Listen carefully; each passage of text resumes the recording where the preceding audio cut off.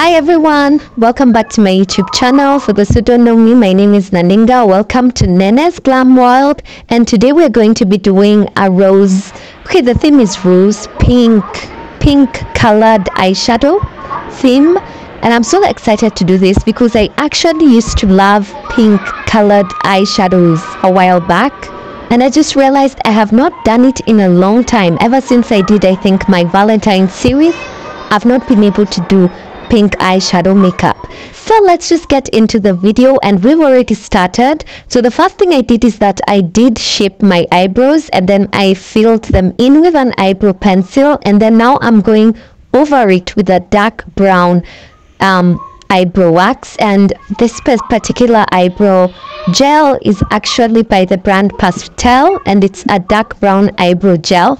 And then now it's time to define our brows. For those of you who are new to this channel or who are new to makeup, defining brows is just making sure that your eyebrows are visible on your face, and it's specifically done for people who have a similar skin tone to me or darker, specifically because, you know, yeah, we are basically the same color as our eyebrows. So to avoid that and make your eyebrows more visible, I've gone in with a LA Girl Pro Conceal Concealer, and that is the shade Fawn, and I've applied it all around my eyebrows, not on top of the eyebrows, just around them.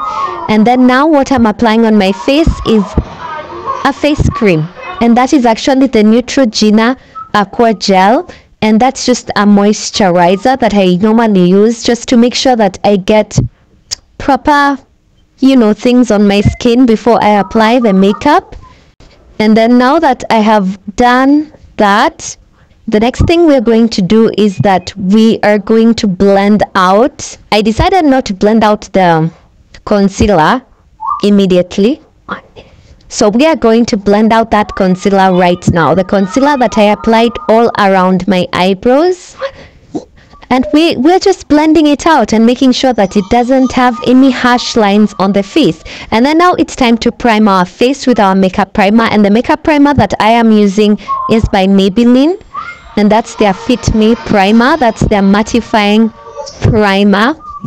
And I'm just applying it like on my T-zone and also on my chin, yeah, and on my nose, basically where I get to shine. Now I've avoided my forehead because I've already installed the wig, and I just don't feel like applying so many things on my forehead. So, but you can definitely apply your primer on your forehead and sometimes all over your face if need be. So what we are doing after that is that we are taking the LA Girl color corrector. That is an orange color corrector, and it's used to color correct dark spots. Just make them less visible under the makeup, and I've just applied them in the areas that I feel are too dark. So I'm just dabbing it in using a beauty blender just to make sure that it's properly blended. You also don't want it to be visible, so visible on your skin, like evident skin change. So that's a damp beauty blender, and I'm just going to dab that in. And today what we're going to do is that we are going to do underpainting. I rarely do underpainting on this channel. For those who do not know, underpainting is when you apply your concealers, basically everything else below your foundation, yeah, instead of on top of it. And so what I've done is that is the Maybelline Super Stay Concealer that I've just applied like below and on my under eyes. In the areas that I want highlighted is where I've applied the very light concealer that you're seeing. So on my eyelids, because it's eyeshadow is going to go there, that's also a reason that I've applied it on my eyelids, and also around my mouth just for a brightening effect. And then I've gone in with this Boohoo blush. It was just a £1 blush that I got off the Boohoo website, and it's like a rosy, you know, liquid blush. So now we're just going to blend that out, and we are dabbing it in using a flat brush, and then afterwards we are definitely going to use a beauty blender for a proper final finish.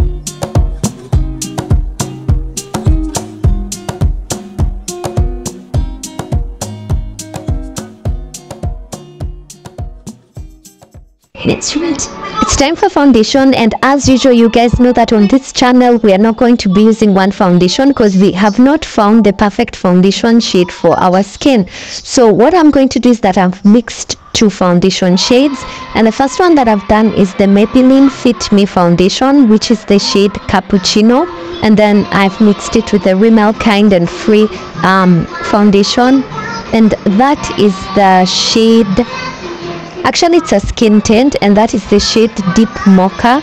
And I've just mixed the two, and we are going to blend. I know it looks a bit crazy, but after blending it out, I promise you guys it is going to look amazing. So what I've done is just that I've just applied it on my skin with a spatula just to let it sit, and then I'm going to go in with a damp beauty blender and just pat it into my skin. As you can see, it is blending beautifully.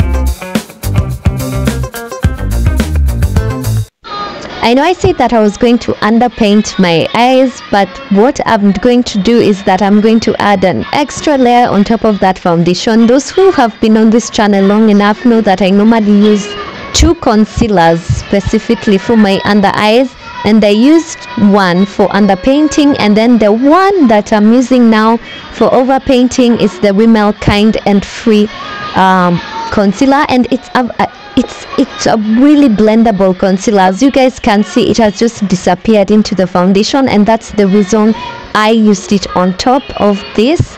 And then now we are going to bake everything, bake my under eyes, and essentially where I had underpainted, just to make sure that I do not sweat off that makeup.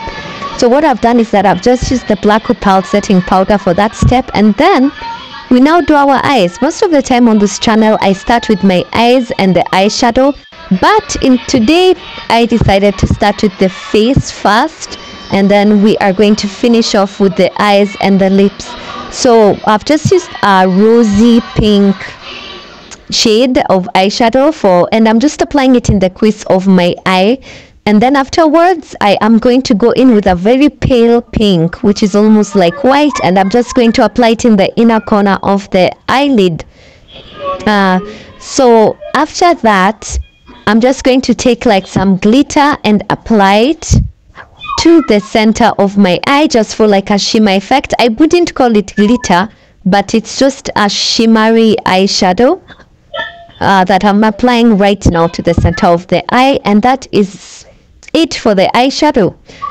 Then I'm going to do my lower eyelid, and for the lower eyelid I think I'm just going to take that same shimmer shade, and I'm just going to apply it like, I wouldn't call it my waterline, but like my lower lid, if it does exist, that's where I'm applying that shimmery shade, sort of like a silvery shimmer shade, and I'm also applying it in the inner corner of the eye, as you can see. And then I'm just going to take this eyeliner. This is by Zaron Cosmetics, and it's the one I'm just going to apply like a tiny wing, the tiniest of wings that you can possibly imagine, just to like create, you know, to define my eye.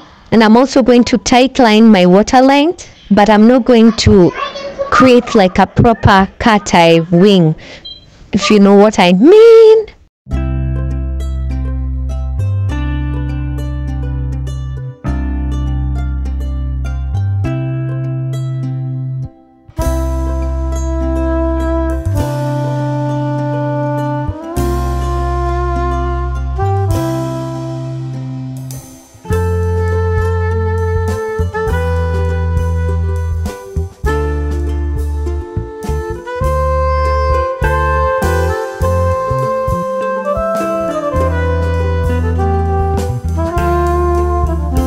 So after lining my lips very thickly with a black pencil, just trust the process.